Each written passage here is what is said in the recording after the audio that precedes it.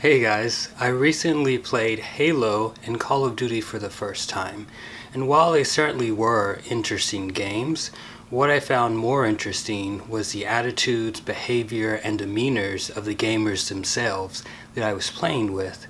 So after a little bit of Googling, I landed upon an article talking about essentially self-determination theory. And what does that mean? Theory that deals with your own internal self-motivations, behaviors that you are self-motivated by, and the degree in which there's this self-motivation. So I thought, that's interesting, because for me, not growing up as a gamer, I'm not really heavily motivated to play games. I think there's sort of a high barrier of entry to success.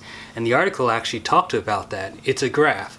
On your y-axis you have essentially the difficulty of the game, and on your x-axis you have the skill set of the player. So if a game shoots up in difficulty really quickly, while your ability to play that game or your overall level of skill in playing games in general is low, you're going to fall into what's known as the anxiety region.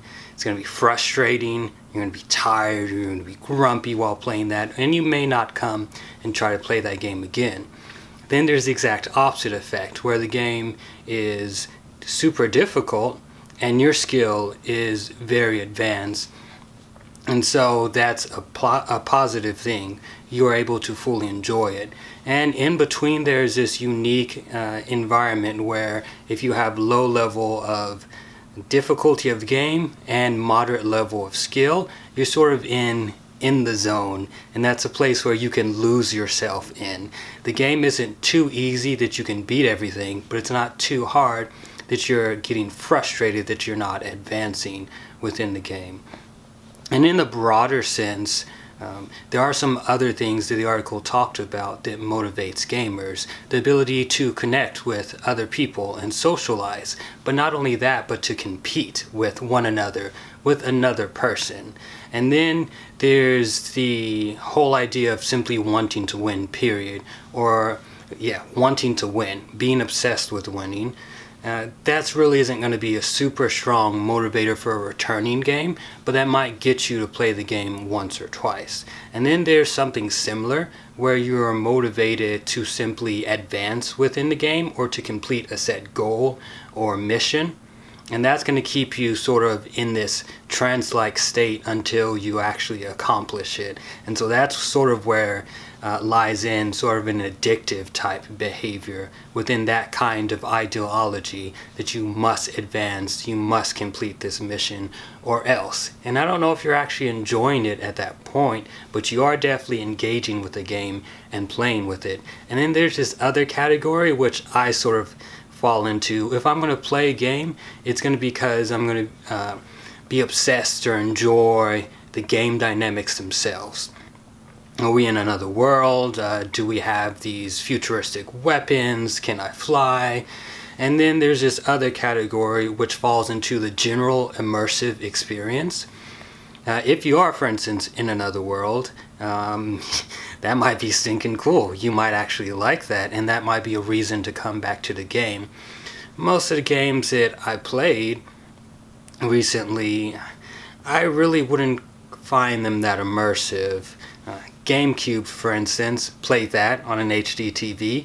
The graphics were terrible. I was having a hard time distinguishing between the walls and the floors. There was all these flashing colors. I really wouldn't quite call that immersive. It was definitely interesting game dynamics for sure. That's also one of the reasons why I'm interested in VR. And when I say interested, I'm not talking about, $40, $50, $70 game interested. I'm talking about an entry-level system where I'm paying, say, $10 a game. And so that's why I recently picked up an Oculus Go. VR is supposed to advertise truly immersive feeling.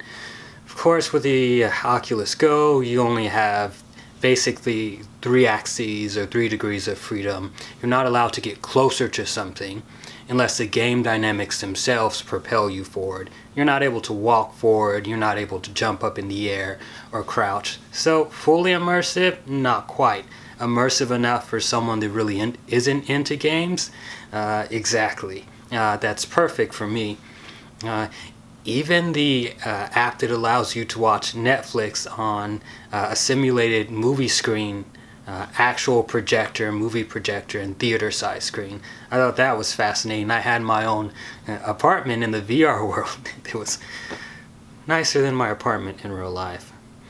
So of course that's going to bring me back to that experience. There's another one called Face Your Fears, and let's just say I knew what was going to happen, played it several times, equally frightened. But yeah, so there's a lot of different motivations behind why gamers continue to play the same game. Of course, at some point they are going to get bored of it, and then that's going to see a drop off in that self-motivation. But really, it's all about a novel, new experience. It's a bit of a challenge. That's not too frustrating that you want to quit, but also something that's immersive and that you can use your talents and skills in. If it's something like a puzzle game, then that requires a lot of problem solving, but then there are those type of people that are in it for that challenge. Not necessarily in it to beat the level, but in it to be challenged themselves. So, can't tell you what motivates all gamers. I can tell you when you see a frustrated gamer, it's a pretty obvious reason why. Generally they are losing. Whereas when I play a game, if I'm losing, well, it's because I have a really terrible skill level. That's probably not. I'm not going to be super frustrated because you can't give up if you haven't really practiced and played something a lot. I also like it where you have sort of like a free to play, where you don't have to complete something in a set amount of time. Hate that. I also like it when you can race against yourself or compete against yourself, because then you're not worried about the ridiculous skill set of someone else or the AI or computer. Instead, you're simply trying to better yourself. And for me, that's more focusing in my field of adult learning theory than anything. When people come to my class, they're really so competing against themselves. They are trying to gain and better themselves, irrespective of the other people. We don't grade everyone on a scale. The worst students fail and the best students succeed. The subjectively best students. What we do is, if you can understand the content, you have to demonstrate mastery. And of course with games it's a little bit similar.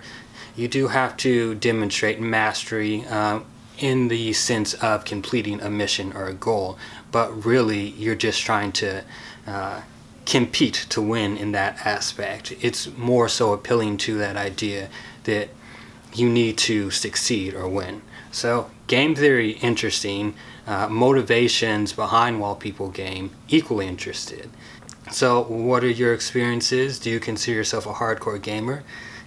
Am I even allowed to talk about games because I don't own a proper console like an Xbox or a PlayStation? Or are you even surprised I know what those are? So that's really all I have for you guys. Thanks for watching, and I'll see you in the next video.